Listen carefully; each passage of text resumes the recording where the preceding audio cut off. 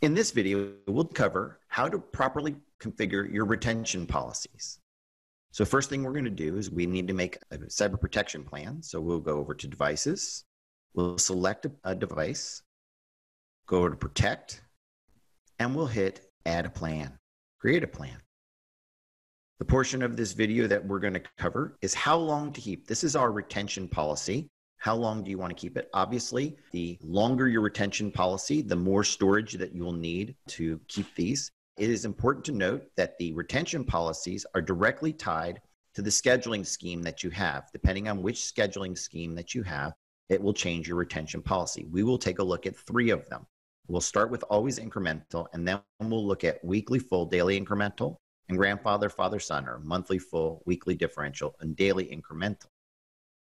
So let's take a look at the retention policies that are available.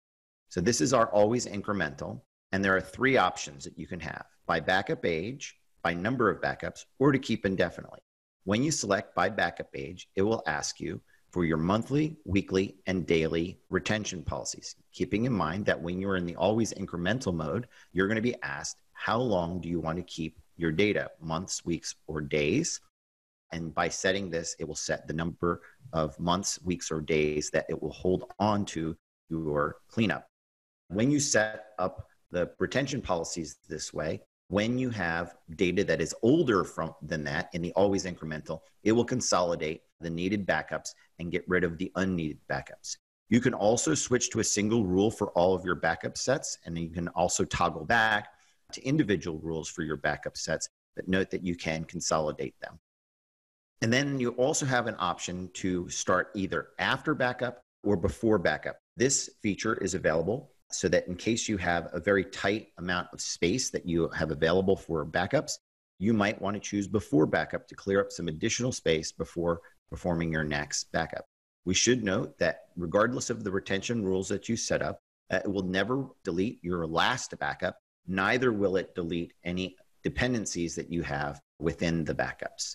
Let's go back upward to the scheduling and let's switch over to the weekly full, daily incremental and see how that changes our policies. And then we'll go over here and you will see, because we've chosen that particular policy, you'll see that there is no hourly setup here because there is no hours in that particular scheme. So it doesn't offer that to you here. Now let's go back over and change it to the grandfather, father, son. And you'll see that we're able to choose full, differential, and incremental backups in this particular policy. And then we'll go back over into the how long to keep. And you'll see that we also now have full, differential, and incremental separate backup policies. And so you can change them to be whatever you want for each backup type individually. In addition to backup age, you also always have the option to do it by the number of backups. So you can see here, we might keep our last 10 backups regardless of the number of backups that we have. And then when you're doing grandfather, father, son, or the weekly differential, monthly full, you can also choose to do it by total size of your backup. So you say, what is the maximum amount of backup size that I have available for doing my backups? And then at all times, you can keep backups indefinitely. We should remember, if we choose this, that we might have a very large set of storage that will be incurring because we are not deleting the backups, but we're creating new ones all the time. Hopefully you found that enjoyable.